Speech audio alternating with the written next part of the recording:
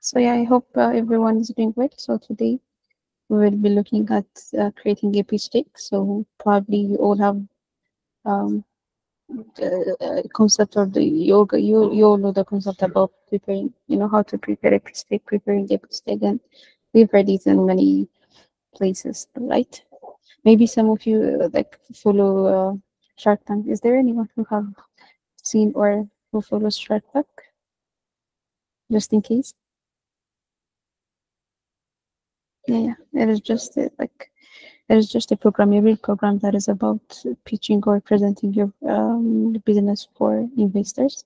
It's a TV show actually, and yeah, for those people who want, they will have a deal in large amount of dollars and things like that. Anyhow, so we're going to look about how to create a pitch deck. What is the main elements of pitch deck, and what do we need to include? So we can start from the definition, like. So they are concise presentation that helps investors and clients understand more about your business, including product, service, goals, and strategies. And we can consider them as a normal presentation or other presentation. But what makes it different is when you provide or when you present your pitch deck, you are expecting for your audience, which is the client or the investor, to be attracted and to be involved in your business, okay? To be part of your business, not to just, shake their heads and say, wow, that is nice, and they go. So you're going to provide your work or your actually your business in a way that it can attract other people. So they're also known as marketing decks. They are primarily used by business trying to convince clients or investors to work with them, and it's a short presentation to help someone else learn about your business quickly. So the primary goal is to close a deal, not to close a deal actually, rather it is to convince a separate party, whether it's an investor or a client, to continue the conversation with you about your business.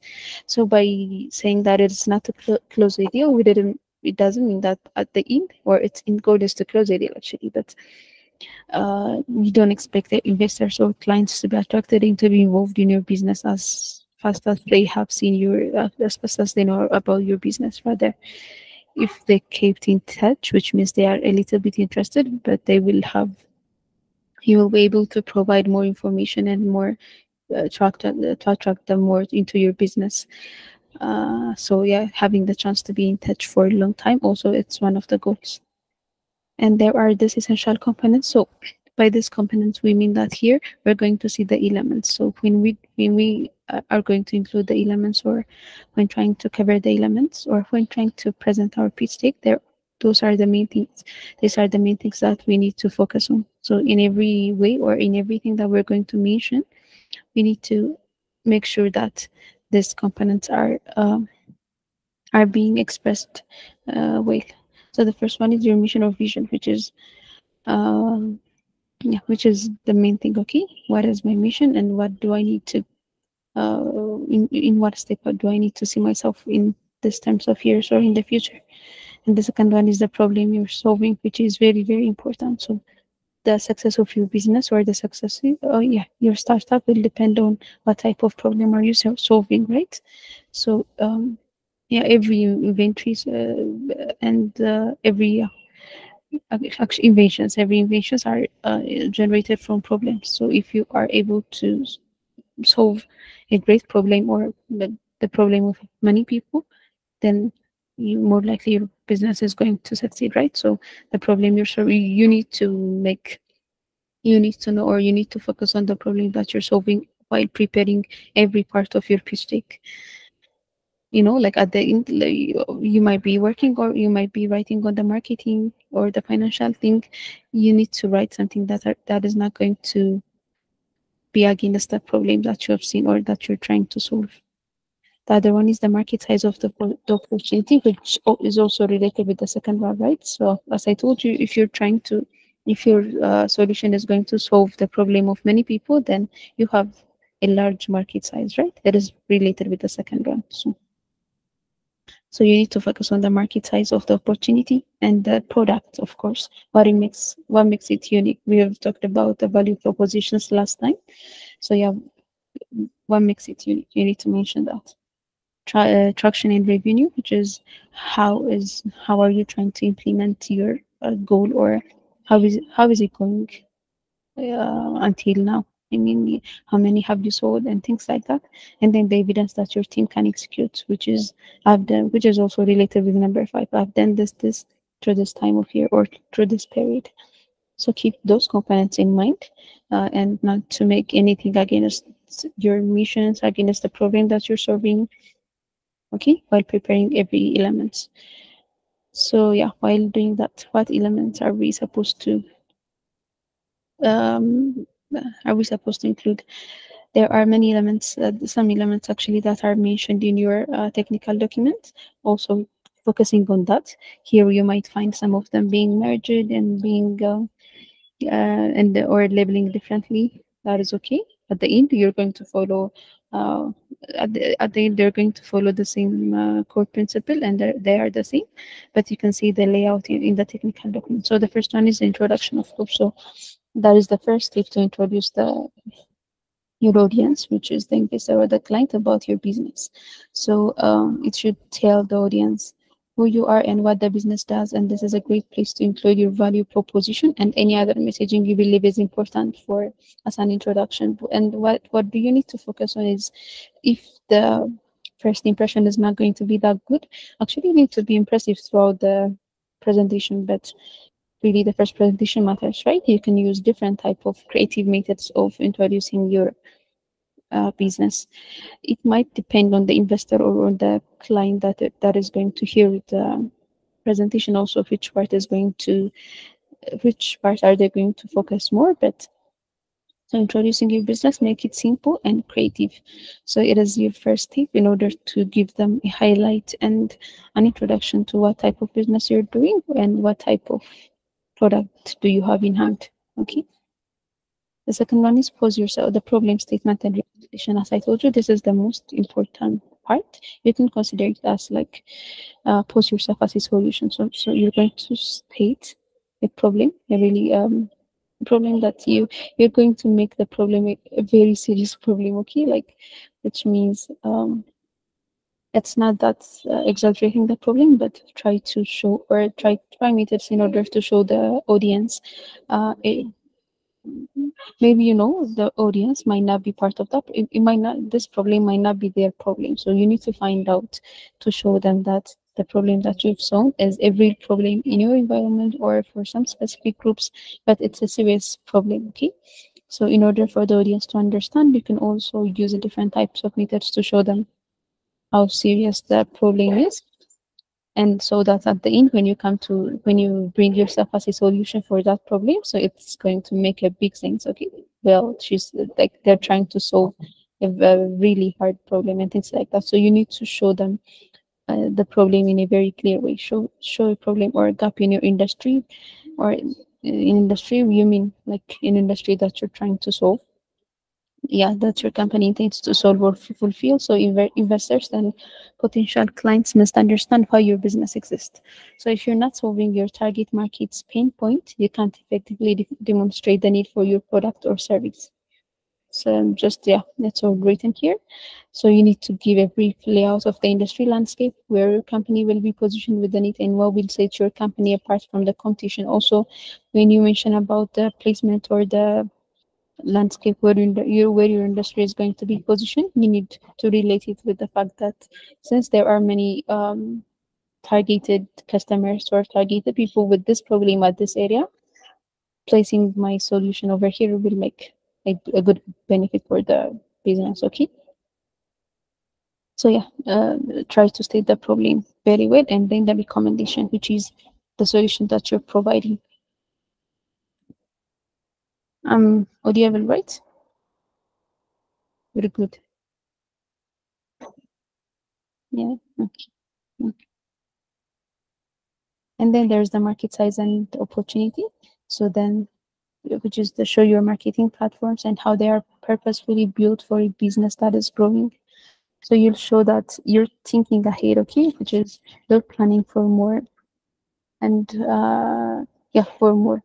So you need to include the summary of your market research, so that they need to know. Sorry, they need to know proposing this idea or proposing this solution. It's not just came from, it doesn't came randomly. Okay, so you need to show them not every point of your market research and not every process of the market research, but the summarized form of the market research. You need to include that. And then lay out your marketing plans and explain how you intend to market your product.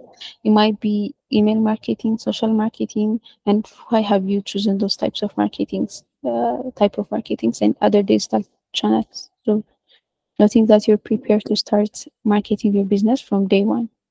Also, probably they might not be, they might not understand. It depends on your audience again, but they might not understand which types of marketing will be the correct type of marketing or the correct way to promote your type of business or that specific type of business, because the way we market and the way we sell our business will differ from yeah, differ from our business to business. Okay, so yeah, noting that you are prepared to start marketing your business from day one, if possible, bring in supporting evidence using studies, reviews, or statistics. You need to make them clear, and you need to make them, yeah, clear that they're going to, yeah, that the way that you've choose or the way that you're going to market your business is going to succeed on that way. Okay. Then explain your actionable marketing techniques and include your customer relationship management plan. So yeah, and it's just including, you know, that there's the thing called uh, yeah, like how are you going to include? It's not about just making the pre-business or the pre-launching marketing, but also the future marketing, how it is going to be going, how it is going to align uh, with the coming we know that with the coming new the technologies, might be the technologies or the environment, how is it going to align and integrate itself with the environment. You need to include that, which is your plan. Okay, so the market will determine if you get your funding or not, right? Because if you're operating in small markets, investors might find that potential ROI is too small or too risky to fund you. So remind that those people are investors, so they have been selling their products for large market size, or they, you know, they also they understand the business, right? So short business, I mean small markets might not interest them that much, or it might be like a risk for them to give or to fund that business. So yeah, like try to determine your market size very clearly and try to show them yeah, very clearly, and also in a, not in an ambitious way, but in a realistic way. And using source from your research, you saw market slide will graph out past market growth and future potential market growth, so that the investors can easily see what the potential of your product is. So by this, by past market growth, we might say, like, if it is a startup, or if we are just starting, if we don't have that large history on that selling that product, we might not have that large growth rate or history, so that to show them for the investors. But we might include businesses or the demand of your product in the environment or in the market, so that there is a demand, there is a growth of demand in the market for my product, and bringing my product with this unique value will be, of course, a success. You need to prove that. So that investors can easily see what the potential of your product is. And then the product, there's the product. So in this part, it's where you show off the actual product. Okay, it depends on what type of product do you have, whether it is a service, whether it is a software or a hardware. So it depends on that. So if it is a physical product, and professional photos, add professional photos, your product different angles. So maybe if you have time, actually, yeah, it's not part of the pitch deck, so you might also include the video of your product working, but it's a presentation. You might want to keep it small, right? And sometimes there will arise some questions, and depending on the questions, you also might have another verification and another answer, including the video to play. But you need to add the photo if it is a product. I mean, a physical product, you need to add a picture of your product.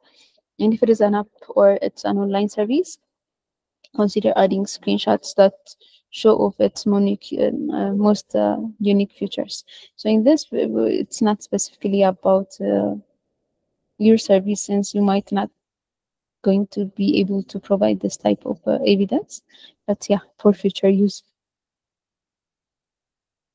And then there's the attraction we've mentioned leads us on the intro level. This is all about the growth of your business. Okay, so imagine if you had already sold something with trying, by your own, and you've tried to enter the business by your own on the first place, and then you're asking the investors, since I have a proof that within my capability have tried to sell, I've tried to do the product and sale and to have this much amount of profit, but it is too small since I'm not that rich, or I can't fund myself that much.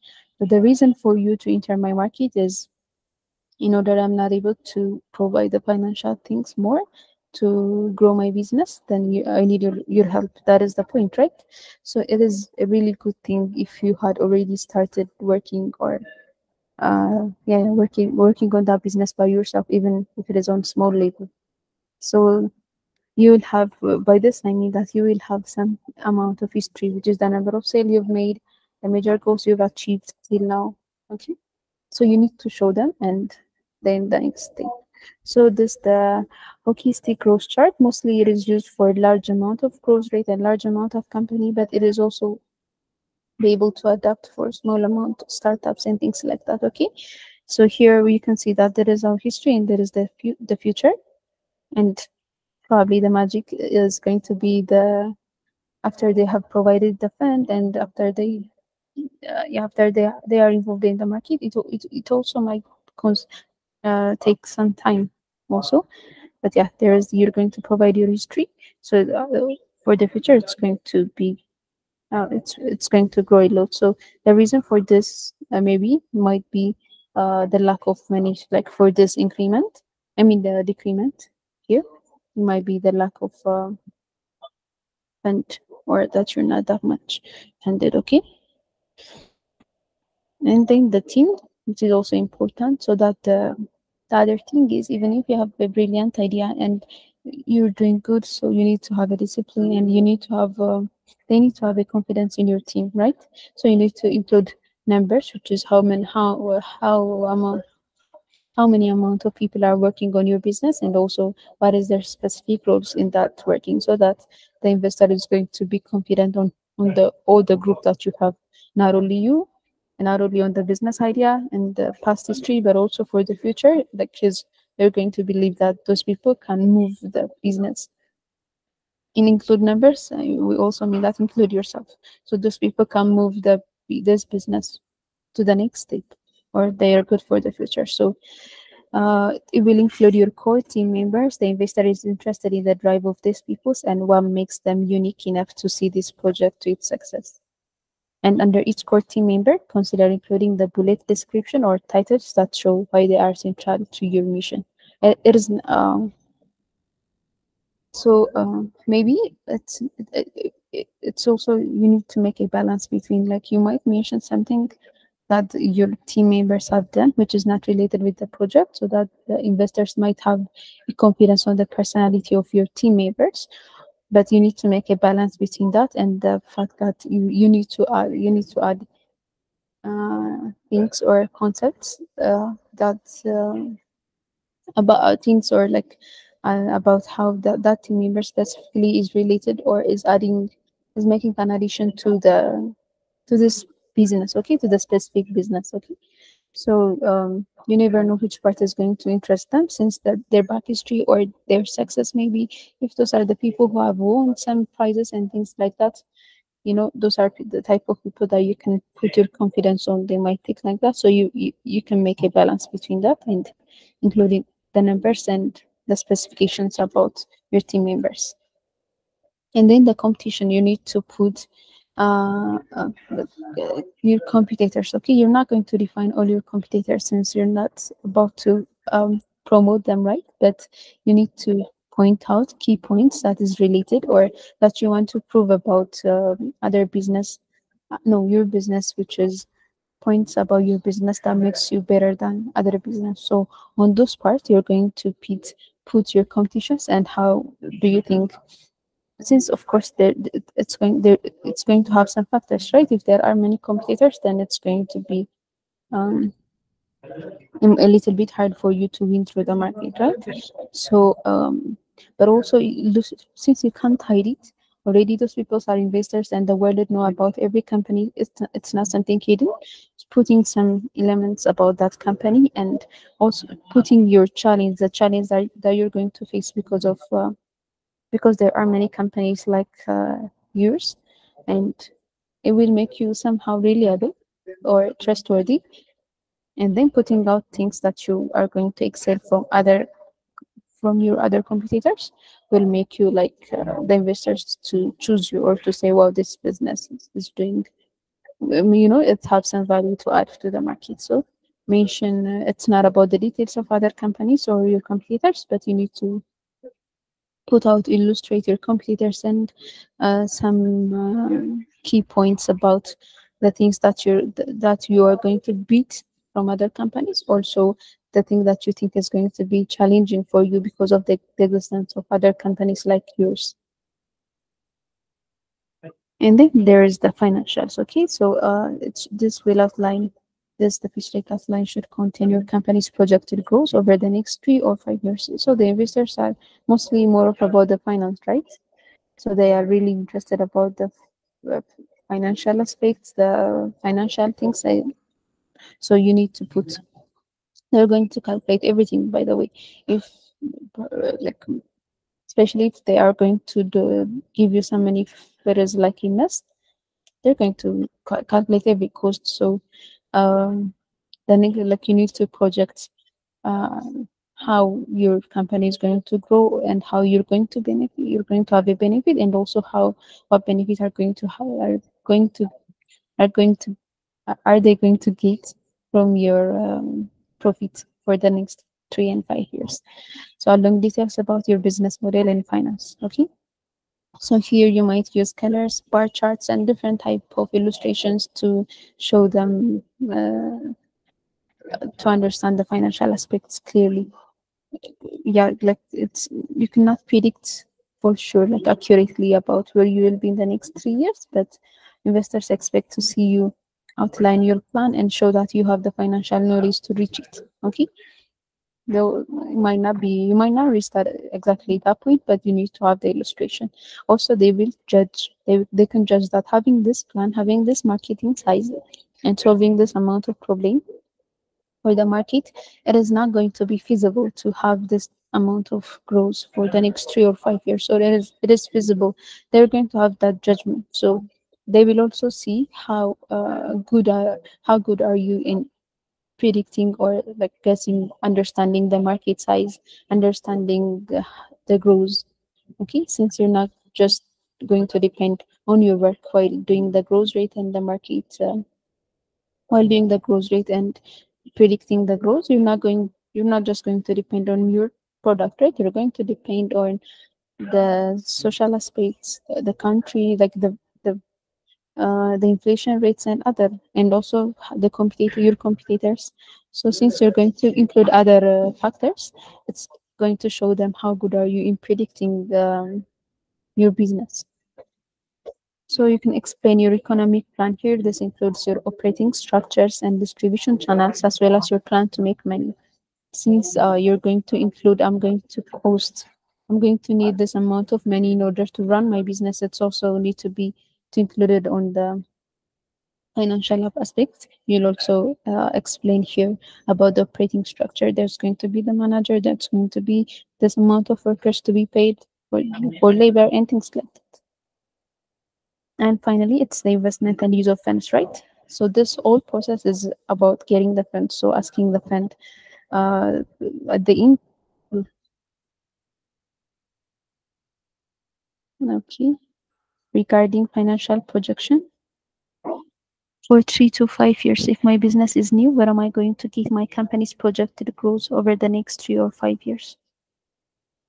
So it's more of going to be, as I was discussing, the prediction about the financial. If it is about the future, you're going to predict the business. So it's not that a problem that your company is very new.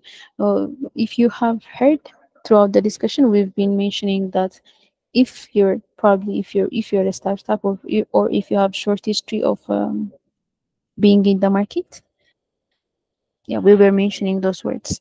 So for the financial projection, you need to understand the market and your competitors and the socioeconomic activities and things like that, and you can do the projection for 3 to 5 years depending on that. You don't need to have you don't need to depend that much on your back history. Okay, is that clear? Okay.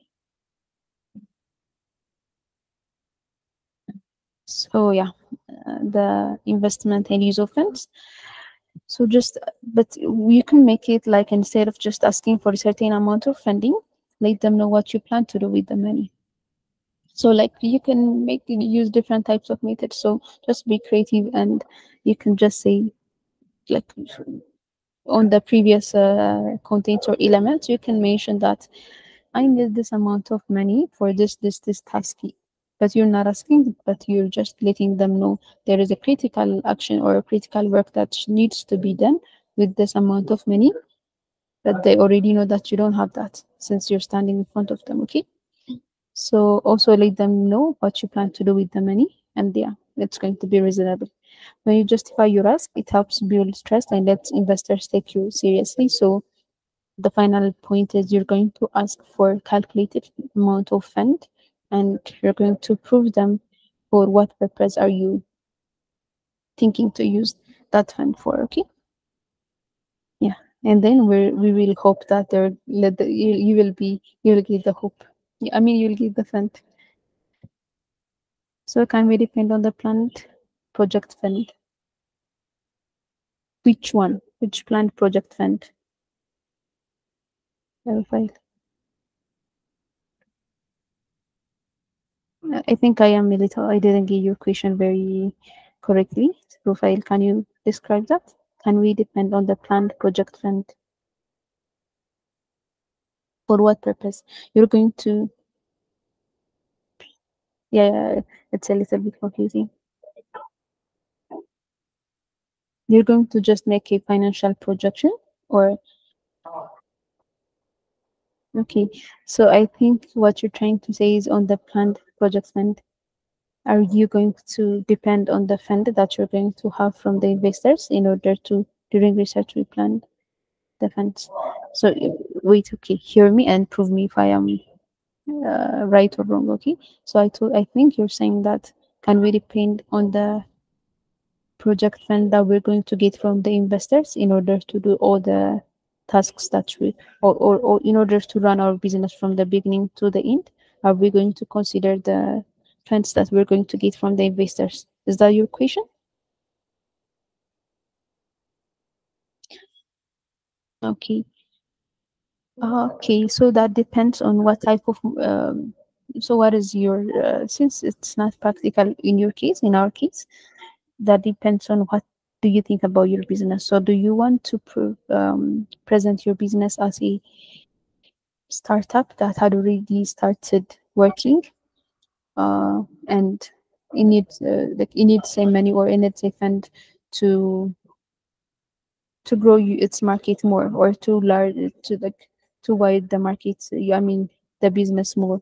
Are you asking for that type of business, or do you have just the idea and the plan and things like that, but nothing is on ground? You haven't just tried or started to implement your work. So which one is that? It depends on that. So it is, you can use both methods. So if you think about your business like it doesn't have any money, and you're just trying to start from the scratch with the investors, or with the funds that you're about to get, then you can do that. But if you think, I recommend that your business, like, assume that you've already started the business and it's already running, and you need more money or more funds in order to enlarge the business, or in order to change the business from startup to other level, or in order to make it a big startup. Okay.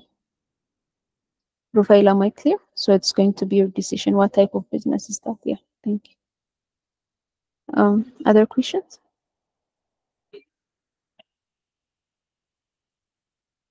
Do we have other questions, or we can just say that it was clear? So if it is clear, you can just show me some emojis. Okay. Yeah, then so we can end the session here. Thank you guys for being here.